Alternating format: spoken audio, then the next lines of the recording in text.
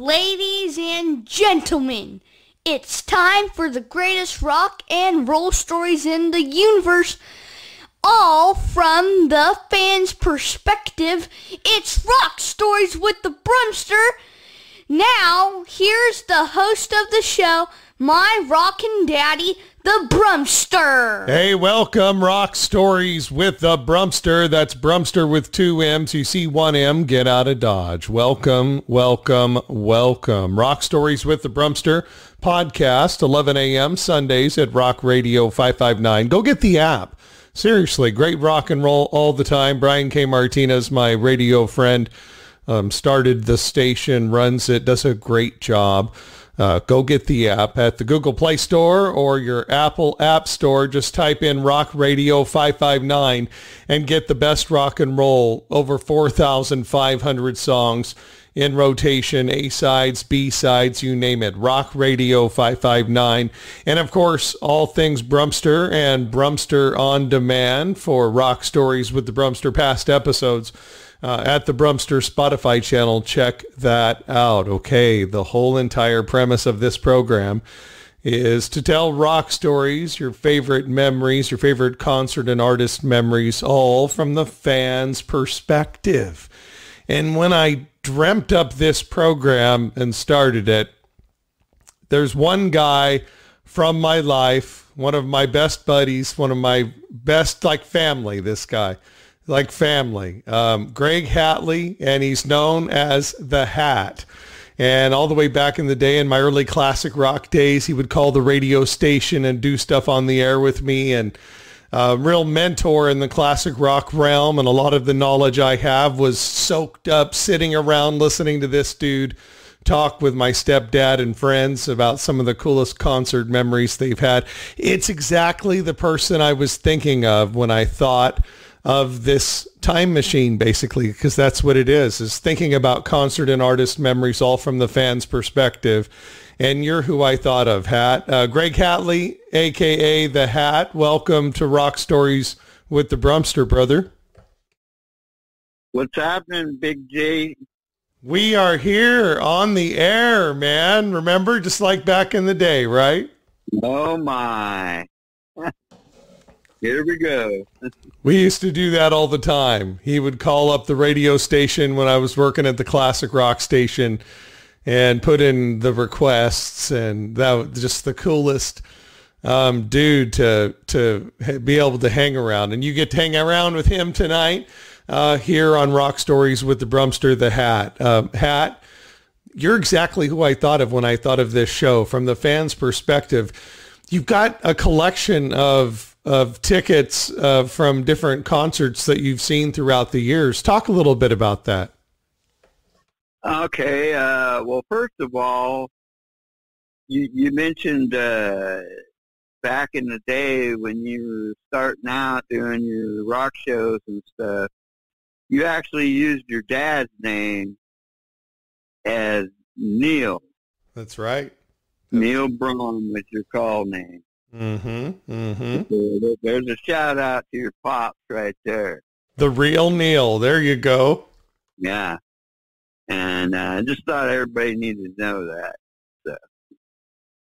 But as far as ticket stubs, I've got quite a few here. My first was BTO in 1976. Which was April 8th, and the opening act for BTO at that time was Wishbone Ash. Oh, where was that at, man? That was my very first concert. I was 16 years old, and I did not know what to expect. That was when BTO hit the scene. You know, Randy Bachman, after he left the band, the Guess Who, and a band prior to that, he formed BTO, and they got pretty famous when that song "Taking Care of Business" came out. And in '76, that was a pretty hot ticket. And And Wishbone Ash totally blew me away to begin with. And that was a pretty fabulous show. Did you anticipate what Wishbone Ash was going to play, or did you already know their music from having heard it? I vaguely heard of them, but I did not know what to expect until they started playing, and they rocked.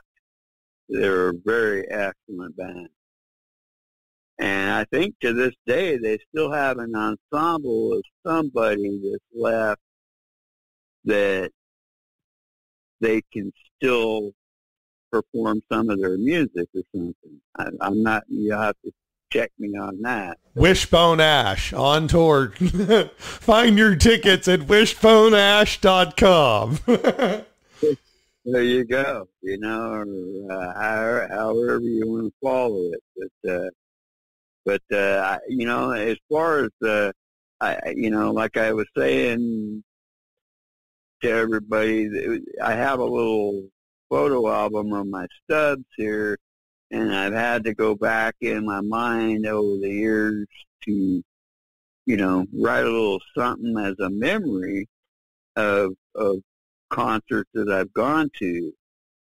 And my biggest memory of that night in a positive way was just the fact that it was my first concert, and it was a great thing to see, when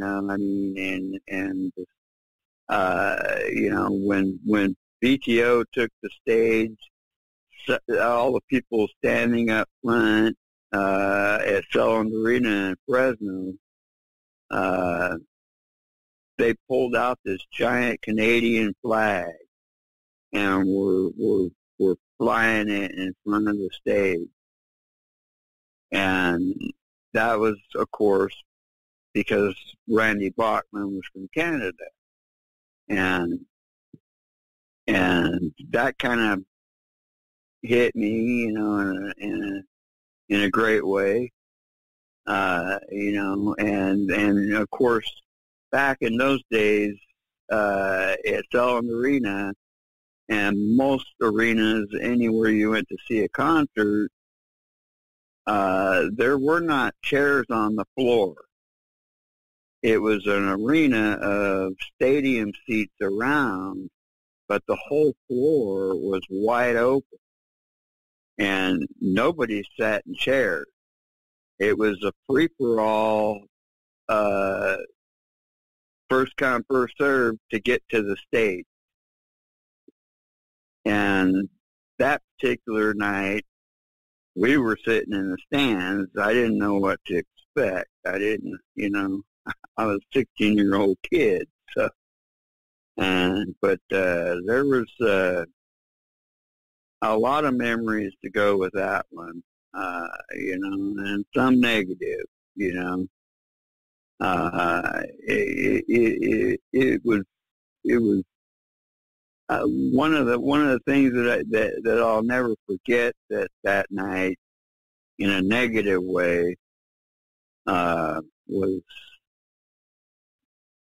there was what I would call, I would say they were kind of like cowboy type people. And maybe I shouldn't say this, but, there was a African American walking by, and they surrounded him, and they wanted to attack him on the floor. And that guy turned around and held his own and started kicking butt on all those cowboy guys until the FCC guys, which I call the Fresno Convention Center guys, they were the security, and they came and rescued him. And that's one of the reasons I didn't want to go on the floor in the first place, because I didn't know what to expect. Right, but that's a pretty sad thing to have to witness, especially at 16, especially what's going on in the country at the time when you were 16, right, Hat? Exactly, and that was a tough situation for me to watch, and but and lo and behold, it all worked out. So I've seen a lot of that stuff in several concerts. Not necessarily possibly a racial motivated situation, but just random, stuff. But, and, of course, we all know later on in history, the Who concert in Cincinnati, when people rushed the door and the tragedy that happened there, started making people sit in chairs on the floor. They ended that stuff in the indoor arena. Right. But back in those days, you're talking 76, 77. I mean, my next concert was Robin Trower, then Peter Frampton, then, back to back to back to back, Aerosmith, Black Sabbath, Ted Nugent, Louis Cole. The list goes on and on, and the 70s was just, I don't know how to explain it. It was just an explosion of American rock, British rock, everything. It was just every week, every month there was a new band coming to town. It was just great. Right. And these bands were, people forget, because now they look back on them as classic rock bands, whom some still touring. Even the Rolling Stones to this day still out there touring. It's amazing. But they look back through the rearview mirror at them as we're traveling in our time machine and talking about rock memories with Hat on Rock Stories with the Brummster here on Spotify and Rock Radio 559. But looking back, is generally, but we don't think of it as like how it was at the time, which is, wow, this is brand new, like hot music, fresh off the presses, right? This is brand new stuff. Almost like right now you get a brand new release from Lady Gaga or something. Like it's a huge thing when it happened, to go see Robin Trower and Peter Frampton live back to back like that. Wow, man, that was pretty awesome stuff, right? Yeah. Oh yeah.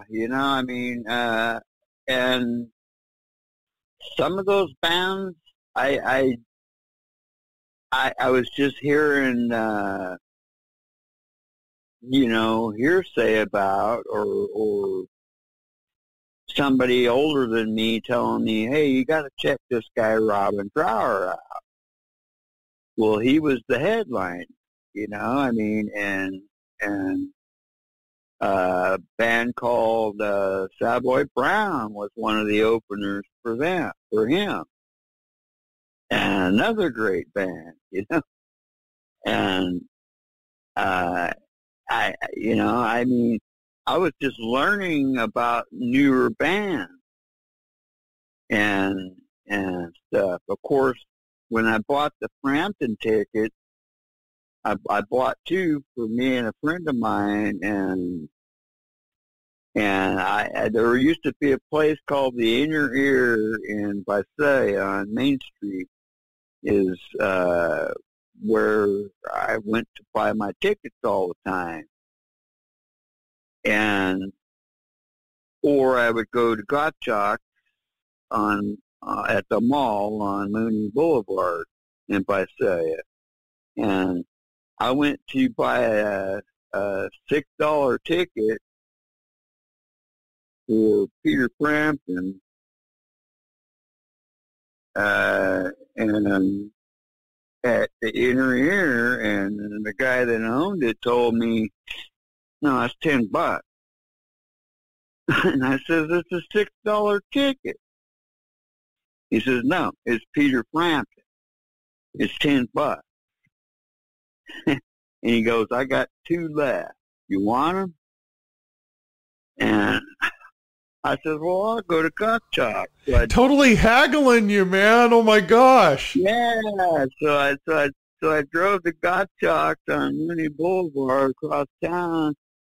And I went into their ticket office for the Selling Arena in Fresno, and they said sold out. Sorry. So I hauled buns back over to the inner ear on Main Street and said, okay, Gottschalk says they're sold out. You want $10 for those tickets? They're a rip-off, but I'll take them. And he says, there you go. So I had to pay $20 for $12 worth of tickets. You know, the extra $4 a piece. And that was because Frampton came out with that live album, and everybody was selling out before he could, you know, that was one of them concerts that it was like gold to get a ticket. Oh, everyone wanted to be there, huh? Yeah. And a band called Gentle Giant opened for him, which I had never heard of before. And Gentle Giant was more of what do you say, kind of a progressive rock, kind of like Emerson, Lake and Palmer in a way. Right. And they sounded great to me. I mean, you know, and for their style, you know. But the Frampton show was just, it was pretty awesome. I got to see Frampton a couple more times in the future, you know, and stuff. And I think that first time I saw him was probably the best. But yeah, it was one of them things. It was still not one of those nights that I went up front, you know, on the floor. I still was in the stand. I think the first time I went up to the front was to see a brand new band open for Black Sabbath. The first time I saw Black Sabbath. And that was that was actually 2 days after my birthday in 1976, in November 9th. My birthday was the 7th. That was a November 9th concert. And the band that nobody had ever heard of, that were blowing the world away at the time, was called Boston. Oh, dude. Oh, yeah, man. And it was 2 days after my birthday, man. And in 1976, and that was the first time I went up front. And we got there early, and we were up right up by the stage, in front of the stage, and, you know, they had fences up and stuff and all that, but but I was totally blown away by Tom Scholz and his guitar theatrics, and what he could make sounds come out of that thing without even touching his guitar, you know. And it was amazing.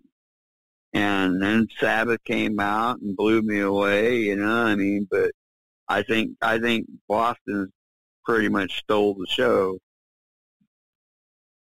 Man, and Fresno, all these great acts coming to Fresno. Wow. Rock Radio 559. We are in the 559. Check us out. Get the app on your Google Play store. Get the app, Rock Radio 559. Hat, hold on just a moment if you don't mind. Sure. Fresno, like seeing Boston, I mean, I could just imagine Boston being the opening band, but wow, that first album, Boston, Boston, was like a greatest hits album right there, right? Oh, absolutely, man. I mean, wow. I was shocked to hear the album and then to see what Tom Scholz was doing with his guitar. The song, I can't think of the name of it now. Long Time, Foreplay, or it was the last song on one side of the album. Right, yeah, And, Foreplay, Long Time, yes. And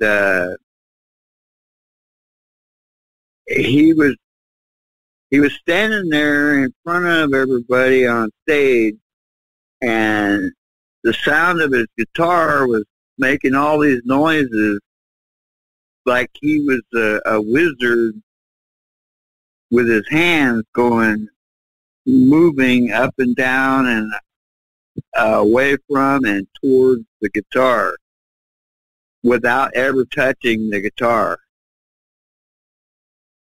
It was like the electricity going through his fingers or something.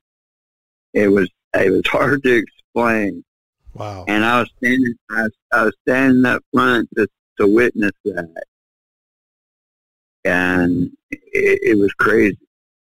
And then this is all fresh, brand new stuff at that time. This is all fresh, brand new. These aren't hits that you've heard on the radio. They're coming out for the first time, opening up for what? Who'd you say? Black Sabbath? Black Sabbath, yeah. That was the first time I saw Black Sabbath. And the second time I saw Black Sabbath, let's see, I pulled that one up. That was September 22nd at the same place, Selland Arena, in 1978, 2 years later.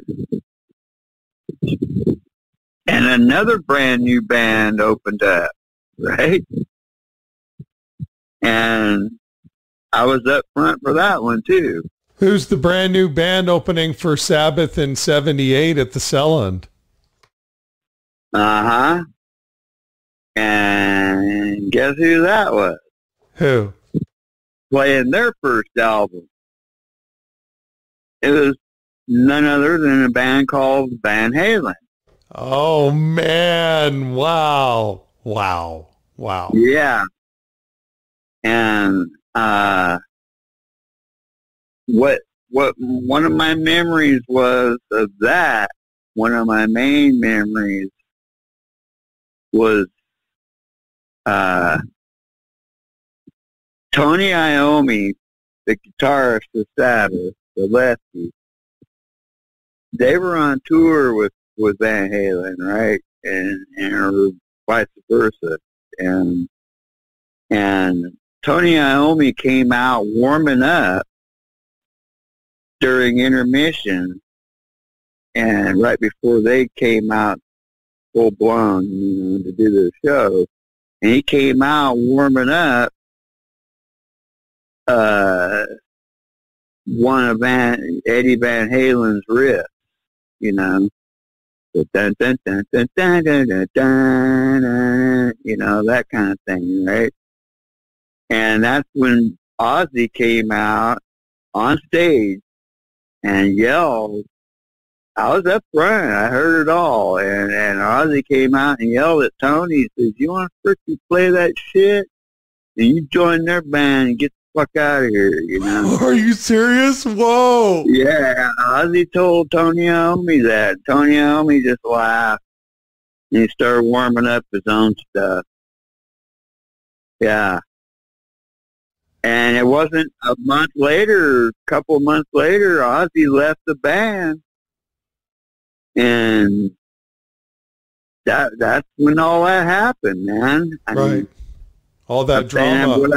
all that what I drama read, spilling over. Like even you as a fan, you're there watching the show, and the drama spilling over to where you're able to hear it. yeah, it was crazy, man.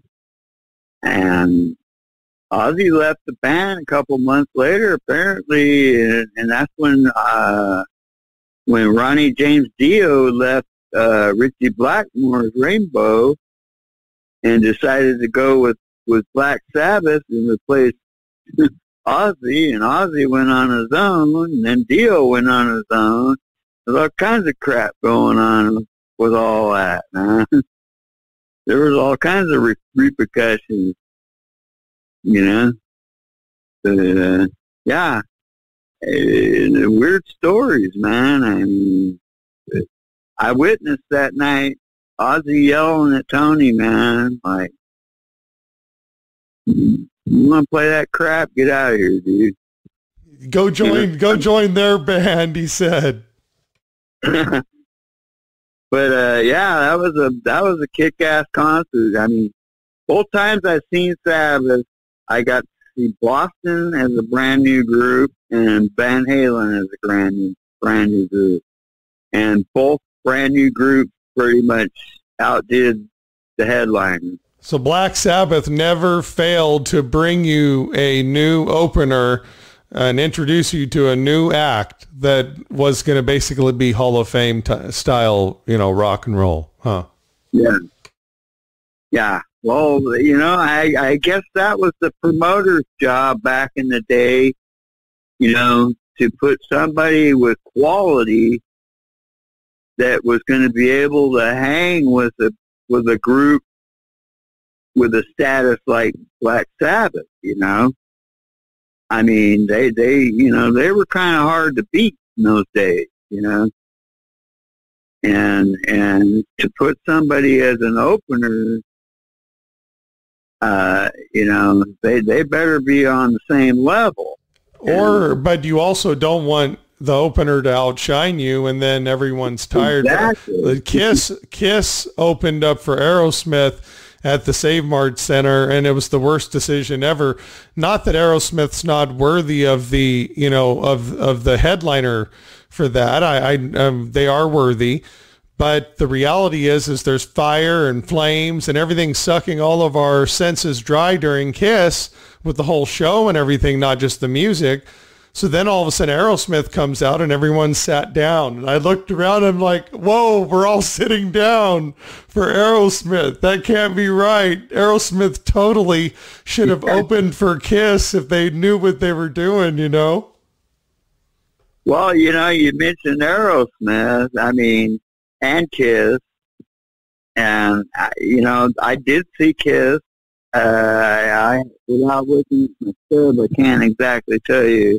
It was around the same time, but a band that was up and coming that opened for them at Selland Arena was called Cheap Trick, and I got off on Cheap Trick time, and then, but I went to see Kiss. And well, Rush was opening up for Kiss, I think, for a while there too. Did you ever see Rush with Kiss, or have a chance to see Geddy Lee and Neil Peart? I did. I saw Rush twice. Once at Selland Arena and once at Warner Theater. And Sammy Hagar opened for Rush at Warner Theater. That was a blazing show right there, man. That was just totally awesome. I'm not sure if you ever went to a Warner Theater concert. That would be like the Fox Theater, only larger. It's a little more regal. It's a little bit more fancy. Oh man, it was a great place to see a concert, and it still is for that matter. But Rush is one of those progressive type and probably the greatest drummer in the world ever played for Rush, you know, Neil Peart. I mean, that guy, you didn't ever see him. All you saw was his arms and his hands and his sticks. and cymbals flying, and he had this majestical looking drum set all around him, you know, and a gong behind him, and he was just amazing to watch. He put on his own show. And he wrote a lot of the lyrics too, Neil did. Yeah, he did. Yeah. Yeah, he was I used to think John Bonham was probably the best. I think Neil Peart was probably up there with the best.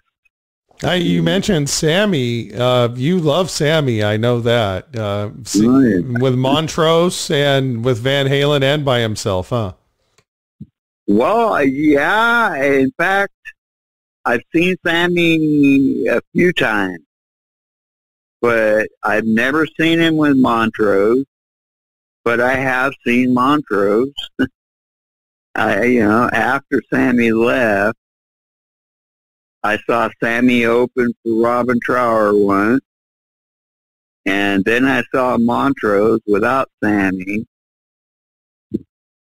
and I never saw Sammy with Van Halen. And so I did see Sammy in Visalia with the Laboritas when he came out with the Marching to Mars album. Oh, that was so awesome, wasn't it? Yeah, were you there? Yeah, man, yeah. And do I remember you being there? Oh, dude, he literally comes out during his shows. He comes out with the margaritas rocking, and the guy you wouldn't think, but he looks like he's still in his 40s. You know, he's in such great shape, and he's like the Dick Clark of rock and roll. He never ages. Right. Oh yeah, that was a fun night, man. It was crazy. I mean, it was packed, sold out. All the beer sold out, and so all they had left was tequila and whiskey, and everybody left hammered. One time I went and saw the Red Rocker open up for Aerosmith at Oracle Arena in Oakland. And stood up, and there was a lady behind me during. I think I remember you telling me about that. This lady threw a lime at my head from her drink. Like, cause I stood up and I was tall, I didn't realize I was in front of her, and I'm just rocking out, and all of a sudden I get hit in the head, like, ow. And my wife's just like, that lady just threw a lime at you. I'm like, what? I turn around and she's all, sit down. I'm like, whoa. That's because you're a tall guy, man. Right. I'm like, I paid for these seats. I apologize. Oh, I'm sorry. Well, I just, not to get off any classic subject here, I did attend a concert last September in Paso Robles, basically Templeton, Paso Robles area. A buddy of mine, Dennis, he had an extra ticket to go see an upcoming chick. It's been out for a while now. Her name is Samantha Fish, and it was at a Barrel House Brewing Company over there in Templeton with Tascadero, right outdoors, and and blues rock, and she just kicked ass, man. Younger chick, and she's upcoming. She's got her own little label now, record label, and all kinds of shit going on. But anyway, mentioned being tall, right? So Yeah. we're sitting there, and we're sitting there, and we're up front, kind of like there's enough room for people to stand there and dance if they want, right? Well, everybody comes down there and stands to watch the concert. Instead, we're sitting there, right? Well, it's okay. We could still see. They're high enough on the stage where we could still see them, right? But here comes these two tall guys, right? And I mean, I swear, both of them are 7 foot, right? And where do they stand? Right in front of me and Dennis, right? And we were thinking the same thing. Sit down, motherfuckers. Excuse my language. And they wouldn't move all night, man. It was like crap, dude. You could see around these guys. I call them the trees, man. The trees showed up.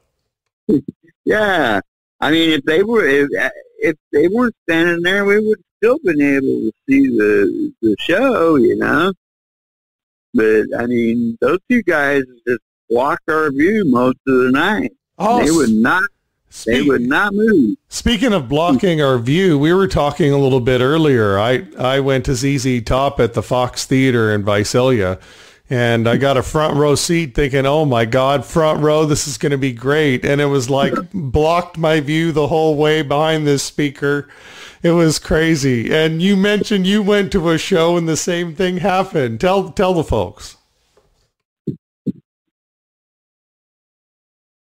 Well, with the speakers being blocked,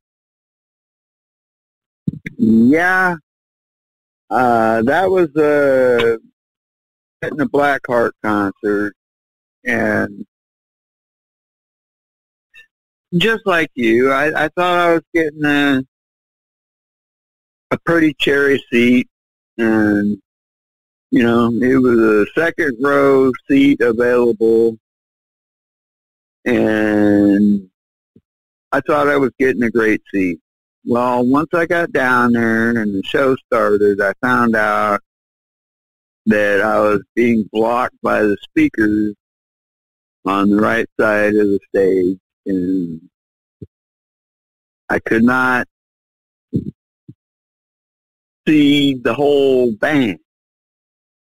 I could see Joan Jett because she was on...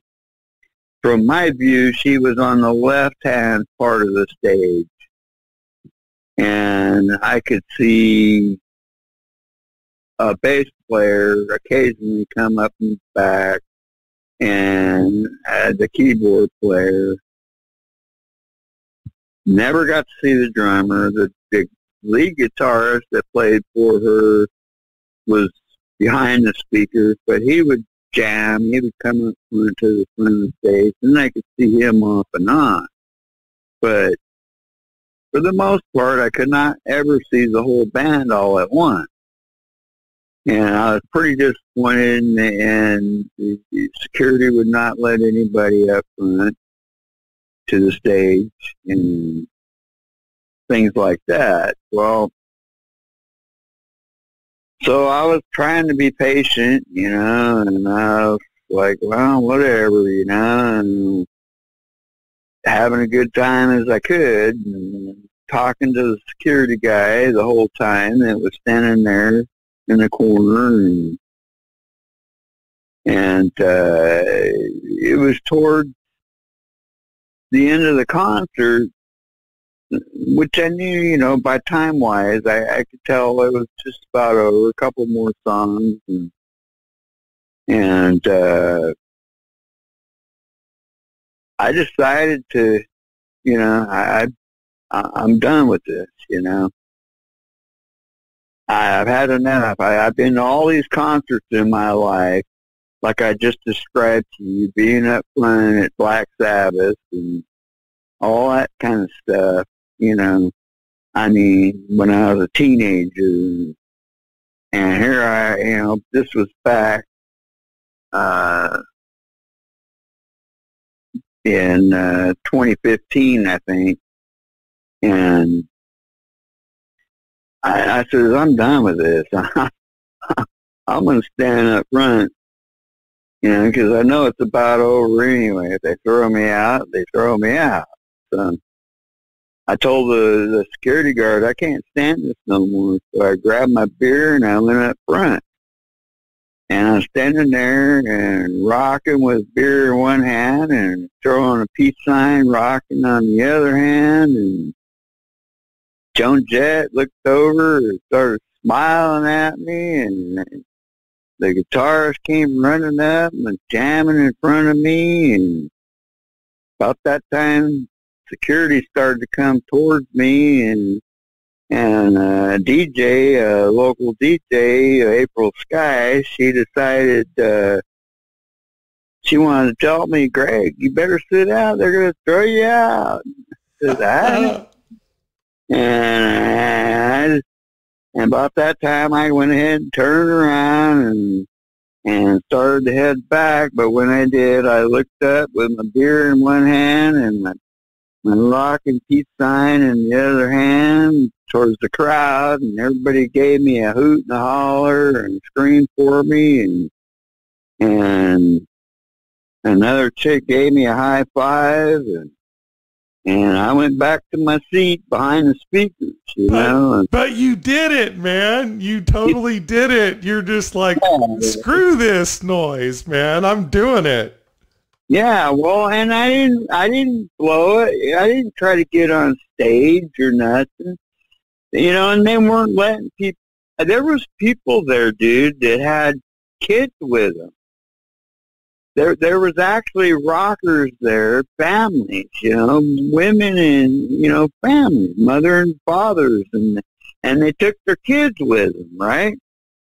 And they were up front, and these kids were not allowed to go up front and jam. You're talking 10, 11, 12-year-old kids, man. And they weren't allowed to have the real experience, because security was not allowed. But, that's another story.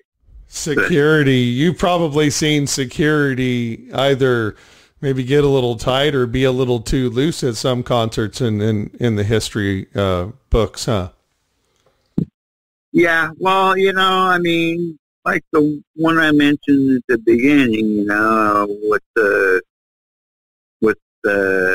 African guy and the cowboy, that's not good. I saw another one at a Blue Oyster. I think it was a Blue Oyster Cult concert. It was intermission, and you sit there and you're just watching people walking around on the floor, because there's no seat. This one guy was walking towards, I don't know, the exit, and another guy was walking towards the front of the stage, and they crossed paths. Well, they both kept walking for a second, but the one that was walking towards the stage, after a couple steps, turned around and almost ran back up to the other guy, tapped him on the shoulder, and the guy turned around and cold cocked him. Knocked him on his ass on the ground. He was out cold. They had to carry him off. And for no reason. Unless maybe they knew each other or something, man. I don't know. It was stupid. And, you saw some weird things happen, man. Sad to say, it's nothing different today, Right. But, when they made it to where everybody had to have seats and stuff on the floor, and, it's just like it's Mid-State Fair and Pastoral. It's the same thing. you got to take a seat. It's not, it's not free for all and go up front unless you're lucky enough to get up there. And you mentioned the Mid-State Fair. Folks, without a doubt, we cannot underestimate fair acts. We can't just say, oh, they're at the fair. It's no. There's some big names playing at some of these fairs, huh? Well, yeah, I've seen quite a few. You mentioned Aerosmith earlier. That's the last time I saw them. In fact, my ex-wife and my brother and sister-in-law, I got split up from. And it was Aerosmith's first American show off of their European tour. They only had like a handful of American shows they were going to play, right? When they came off of a European tour. Yeah. And that was their first one, Mid-State Fair. People came from L.A., they came from Frisco, they came from everywhere. That place is supposed to be 18,000 capacity. There was over 20,000 people there. And it was just, it was crazy. As soon as the show started, my old lady and her brother and sister-in-law took off, and I got caught up in the mix, and I tried to get up to them, and before I could get to them, security cut us all off, but they got through. So they got through up front to stand there up front on that, right? So security told me, they looked at my ticket stub and said, no, you're back over here, bucko. You're sorry, bucko. I said, that's my old lady right over there. Look at her waving at me. I don't freaking care. You're getting back to your seat. I said, all right, good. So I went back I didn't even go back to my seat that night. I went over where I was close to the bathrooms, I was close to the beer bar, and I just stood there by myself all night. Just rocked out. Yeah, and just like old days, I was alone anyway, man. I just watched people and had my beer, and if I needed to take a leak, I was right next to the outhouses. But that was that was a crazy night, man. I mean, 20,000 people at Mid-State Fair, that was pretty crowded. Something that I always see is you've got a different concert shirt or a different band shirt that you buy at the concerts. You do, I always have to buy a concert shirt, and I was not lucky enough. The last fair concert I went to was 19 at Tulare Fair with 38 Special. I tried to buy a concert shirt after the concert was over, and the guy was packing them all up, and he wouldn't sell me one. I even offered him extra money, and he still wouldn't sell me one. He told me he had to pack them up and get on the bus. And I was pissed. So I missed out on the 38 Special T-shirts. But was it a good band? Was 38 Special still rocking a great concert? Oh man, they kicked ass, dude. It was a band I always wanted to see, man, and they rocked it, dude. That was 2019. Your mom and stepdad went, and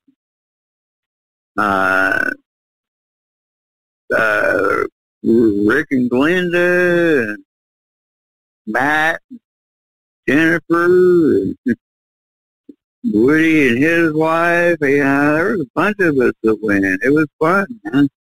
Not sure why you guys didn't go, but... Oh, I missed it. I wish I could have gone. Hold on loosely. Oh, man. That was the last song, yeah. that was their final song. Anyone that you haven't seen that is on your bucket list that you still want to see? Well, they'll never be playing again, probably, but I never really wanted to see the Stones, and they're still around, and I don't know. To me, it's just a little, it's not my world, I guess. Right. Hendrix would have been a nice one to go see, but, for anybody that's around still, like Skinner just played in Fresno, and I had no ambitions to go. They just did Chick Chansey Clark or something. And they got one guy that's left. And, I saw Floghat at Tulare Fair in 2015 also. It was the night before I saw Joan Jett. And I did a meet and greet with them, and I got a T-shirt, and I had them sign it and stuff. And the only original guy in the band was the drummer. He looked like he was my grandpa. That's what happened when I saw Humble Pie. It was just one original member. Exactly. It was like this is basically a cover band, right? I mean, I know you saw Foreigner without Lou Gramm. Is it still? It's still a good show, though, right? Foreigner. No, it was Foghat. Oh no, but I mean, in addition, Foreigner is singing without their lead singer. They have a new lead singer instead of Lou Gramm as well. I mean, just these bands that they come out and they only have just one original member. It's hard to sit there and say I saw that band, right? It's hard to check that off the list. Well, yeah, but, one of the comments I made to the guy that sang for Floghat that night when I did the meet and greet with all of them, and one of the comments I made to the guy, he was a younger guy, I told him, I says, man, I got to give you props, dude. I said, you sounded just like Lonesome Dave. And, I mean, the guy had the voice, for Foghat. And I did have to give him that. Right. And I did a meet and greet with Les Dudek one time at the Orange Blossom Junction in Exeter. And Les Dudek used to play with the Allman Brothers. And he also did, he played with other bands too. Like he played with Stevie Nicks too on Run. And Les Dudek, I did a meet and greet with him. He signed my album. I took my album with me, and the other two guys or three guys that he had with him, the band, I said, you guys signed it too? And he goes, oh, we're not. No, we're not. No, I said, you played with him tonight, didn't you? He said, yeah. I said, sign it. They were nobody. They were a backup band to his, That's right. That's right. And I said, sign it anyway, man. You might be somebody someday, dude. And so, when I talked to the drummer of Foghat, he was the original member, and he says, I said, you gonna keep doing this or what? And he goes, yeah, man. I ain't gonna stop till I can, I'm going to keep on keeping on, man, right? Yeah, he says, yeah. But that's kind of how things are going now, you know. I mean, different bands, you know, they keep members. And it's, I don't know. Well, it's also the way they eat. It's the way they pay their bills. And just to stop doing it because one of them dies off doesn't seem fair. So it's, you know, Kiss is continuing on without their originals. Lots of bands are continuing on without their originals. Eddie Van Halen continued on without his original and did great, right? Yeah, exactly. I mean, but, you know, nowadays, here it is 2022, you know, a lot of these rockers that I saw as a teenager, these guys are in their 70s now.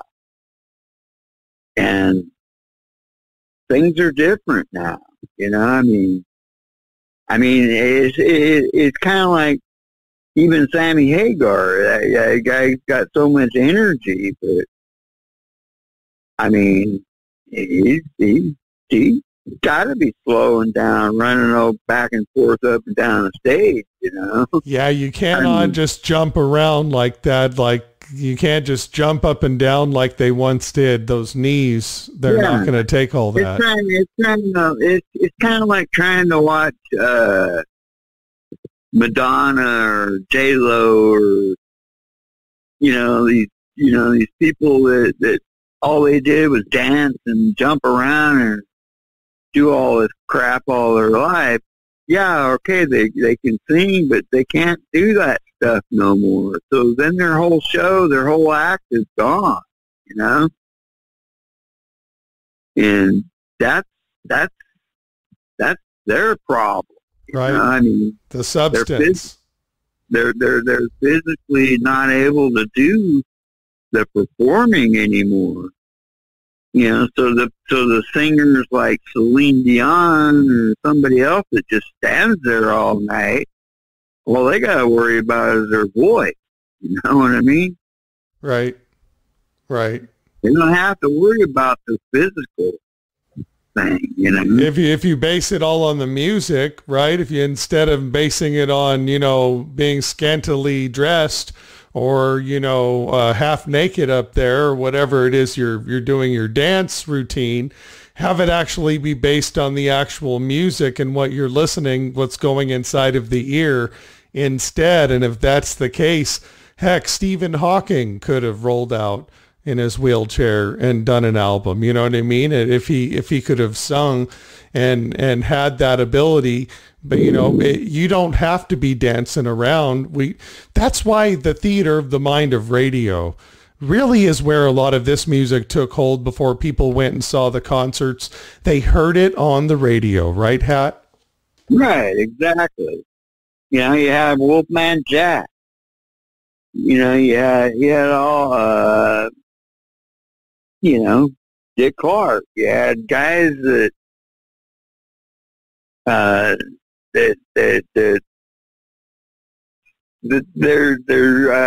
an old song, I can't remember who sang it.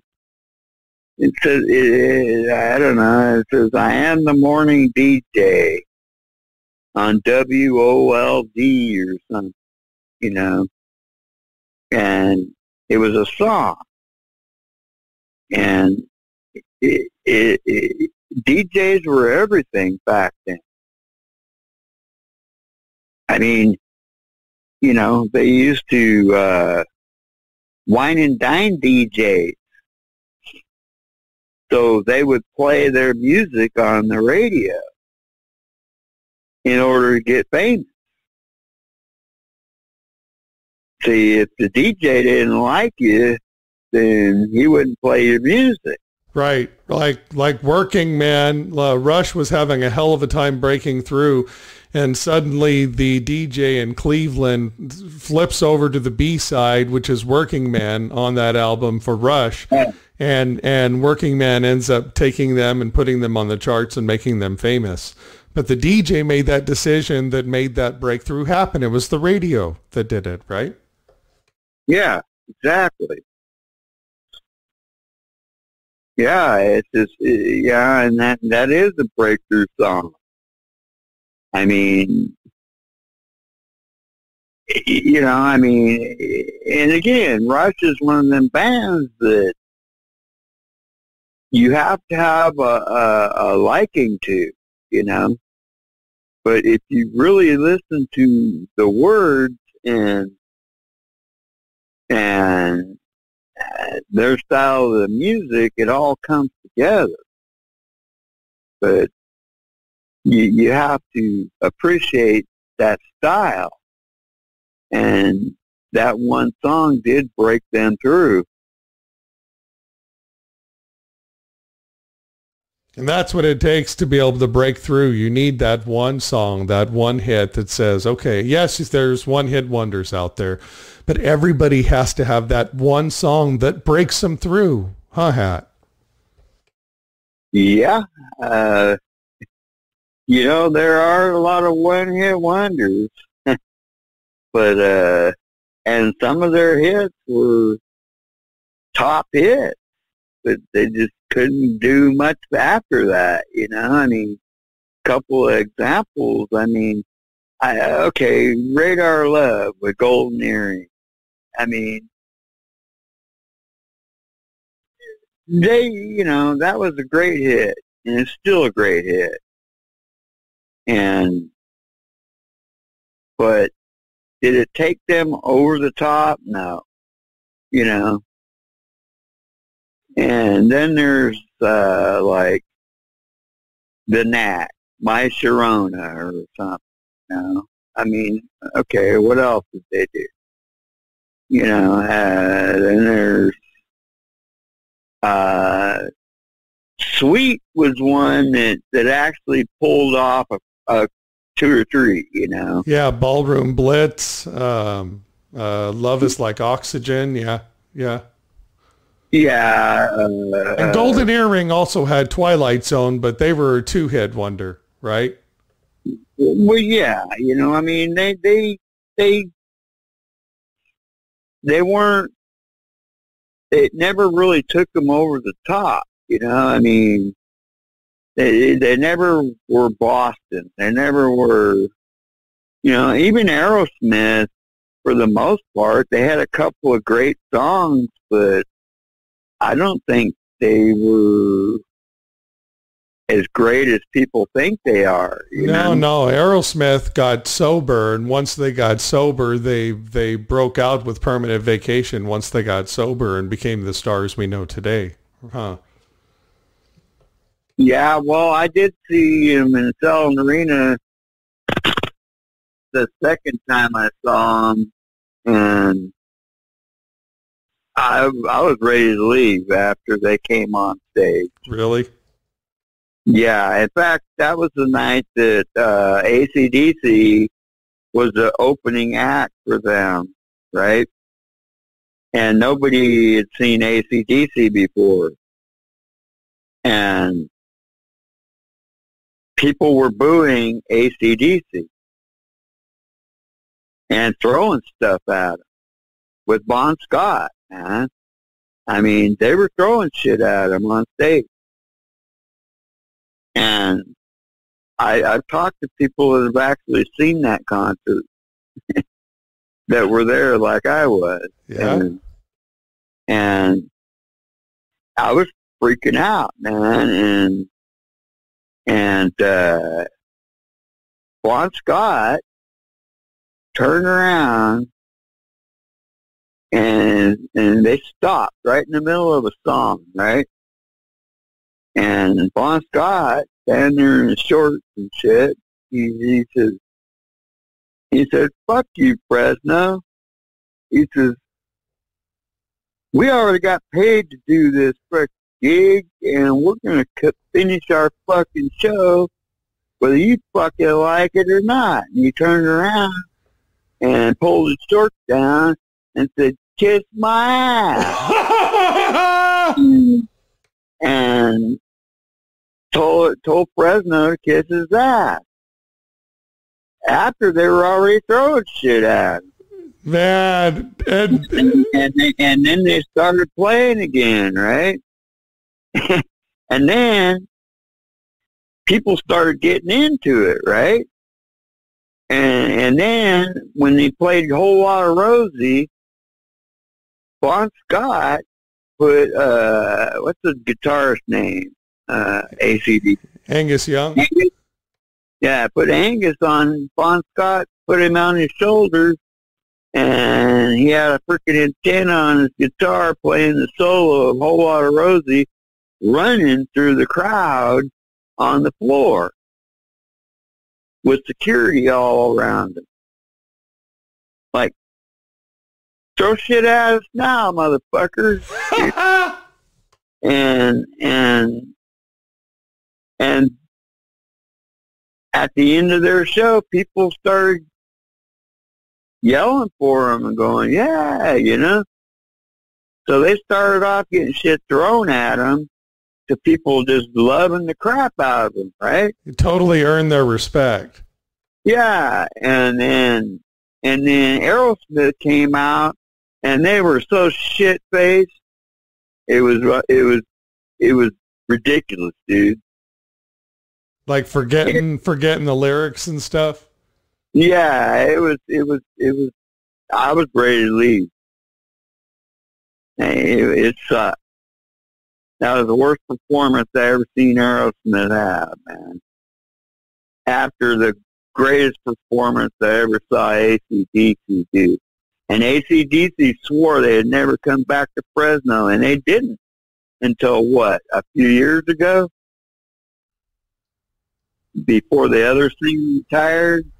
But if you were there in Fresno that night, you saw Bon Scott's ass, and you saw AC/DC say F you and kick ass, right?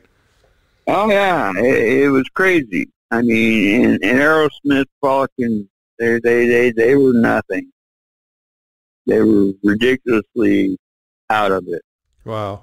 Well, Hat, this has been amazing going down memory lane with you. I'm going to cut it off now, and what we're going to do is we're going to have you back on another episode to continue the conversation down the road, man. I want to have you back if that's okay, and just thank you so much for just sharing these rock and roll memories with us on Rock Stories with the Brummster at Rock Radio 559 and at the Brummster Spotify channel. You totally rock, Hat. Thank you so much, brother. I appreciate your time, man. Thank you so much for having me on, and hopefully I can help you out, man. Anytime. Toodles. Awesome, brother. Hang on the line, brother. Thank you so much, Hat.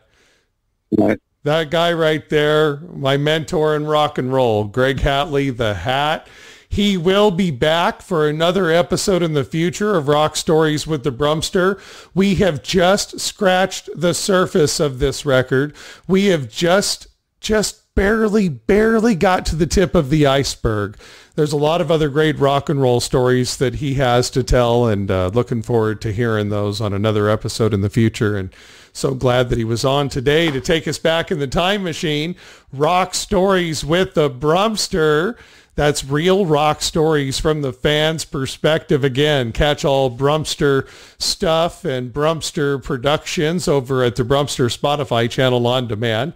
And Rock Stories with the Brummster every Sunday at 11 right here. Get the app at the Google Play Store. It's Rock Radio 559. Rock on. And thanks for rocking with me, the Brummster.